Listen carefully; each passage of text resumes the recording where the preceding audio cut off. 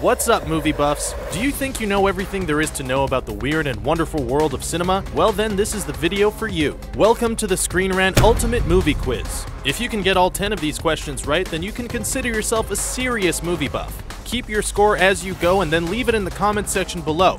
No lying. We will find you if you lie. Let's begin. Jared Leto stars as the Joker in Suicide Squad, but he wasn't the first actor that Warner Bros. Sought out for the role.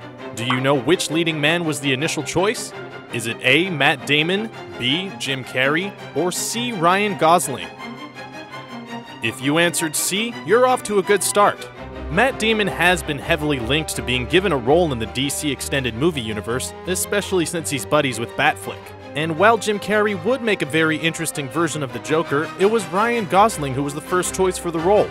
However, the star of The Notebook wasn't willing to sign on for the multi-picture deal that the studio wanted. The screenplay for 2016's remake of the BFG was written by the late Melissa Matheson, and the movie itself was directed by Steven Spielberg.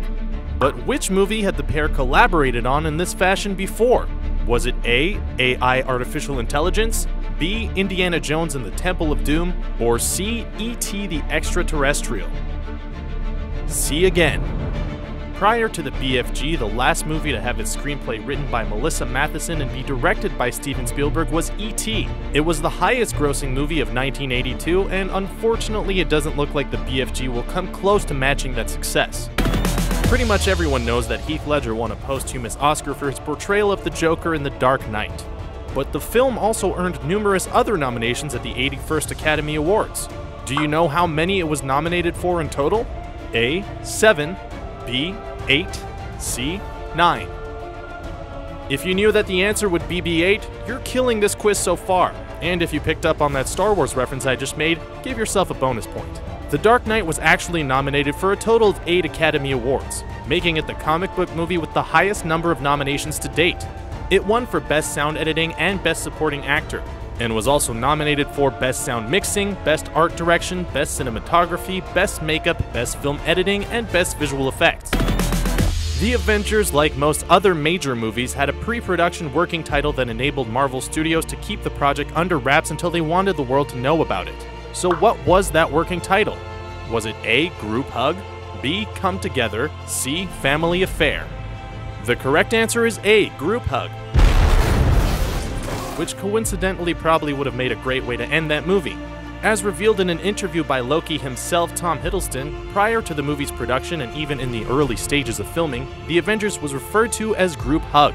It would later be sent off to theaters under the name Team Building. After the title of the upcoming Rogue One: A Star Wars Story was revealed, Lucasfilm were threatened with a potential lawsuit to change the name out of fear of audiences confusing it with which other movie? A. Rogue, B. Operation Rogue, C. Mission Impossible: Rogue Nation.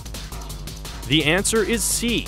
Paramount got all riled up and made the threat relating to their 2015 movie Mission Impossible: Rogue Nation, even though the movies were set for release more than a year apart. However, the two studios came to an agreement that Rogue One could keep its name on the condition that information about it wasn't released until after Rogue Nation had hit theaters. The music for Star Wars: The Force Awakens was of course composed by the legendary John Williams. For J.J. Abrams, this marked the first occasion that a movie he directed wasn't being scored by a certain other composer. But who had provided the score for his other movies? Was it A. Michael Giacchino, B. Ludovico Einaudi, or C. J.J. Abrams himself? If you said B, you're wrong, because the answer is A. American composer Michael Giacchino is the man who provided the music for every movie J.J. Abrams had directed up until The Force Awakens. These included Mission Impossible 3, Star Trek, and Super 8. The upcoming Harry Potter series spin-off Fantastic Beasts and Where to Find Them will be set predominantly in New York. However, it was filmed in England. So which former Royal Air Force base doubled as New York's docks during production? A. RAF Buckminster, B. RAF Cardington, C. RAF Carlisle. The correct answer is B. That was a tough one. RAF Cardington will double as New York's docks in the J.K. Rowling penned production. Located in Bedfordshire, the base boasts a long and varied history, particularly in relation to airships and balloons. Chris Evans is always in great shape when he portrays Captain America, and he looked especially jacked in Captain America: Civil War. But do you know how the filmmakers made him look even more muscular than he really was in the movie? A. CGI augmentation. B. He wore t-shirts that were too small. Or C. He was forced to pump iron seconds before filming every scene. The correct answer is B. Like the douchebag at your local gym, Evans wore tiny t-shirts to make his muscles pop. Costume designer Judiana Makovsky has revealed that for all of his scenes in which he wore civilian clothing, the t-shirts he wore were purposely several sizes too small, which made it look as though his muscles were truly huge and bulging.